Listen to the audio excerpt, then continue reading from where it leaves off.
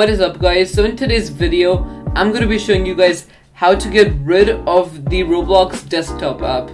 So the Roblox desktop app sucks and everybody knows about it. There's literally no one that actually likes it. So let me just show you guys a reference of how it looks like. So let me just load up into a random game right now. And so just so you guys can see like a reference, and then I'll show you guys how to remove it. So make sure you stick around till the end.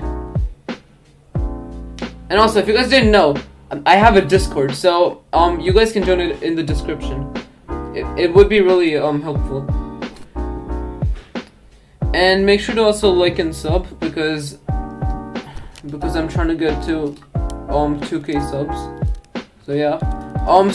I just loaded up into a game, and this is actually laggier than usual because right now I have the Roblox desktop app. Like usually if I was on the regular Roblox client, it wouldn't be like this. It would just be like normal. It wouldn't take like that long for textures to load. So if I leave this, it's gonna load me into the Roblox desktop app, which is really laggy.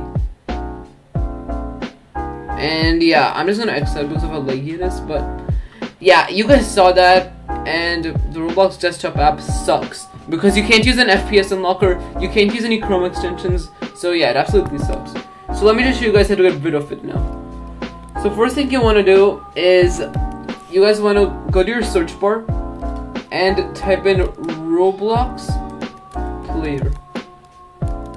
And once you do that, you have to click Open File Location.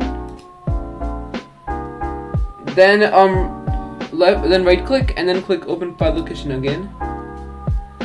And then you'll see all this. Now this is what you want to delete, Roblox Player Beta.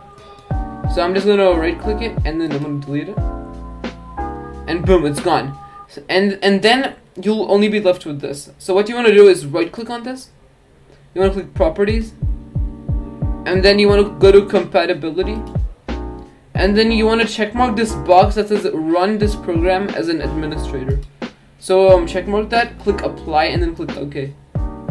And that should fix it. Roblox is probably going to patch this very soon because they're literally patching all the methods really fast. There were a lot of other methods, but they patched all of them. So there's a good chance this one is going to get patched too. So make sure to do it quick. And if it's patched, just comment down below and I might make an updated video. So yeah, that's it for this video. Hope this helped. Like and subscribe and comment down below if this worked for you.